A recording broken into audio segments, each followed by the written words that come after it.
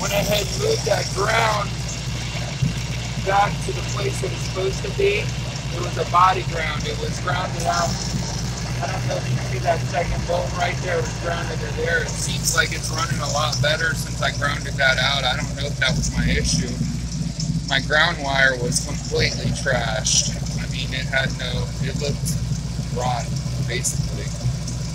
The car sounds like it's running a lot better now with the good ground. I don't know if that was my issue with fuse number 9, but I can't seem to find any other tears in the harness everywhere. I've been looking for like 2 weeks here, and I'm about to pull my hair out on this thing. So here's it's running again. I want to show you.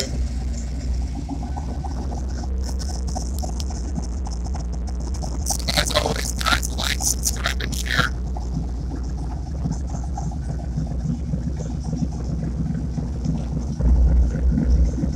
And keep on drinking.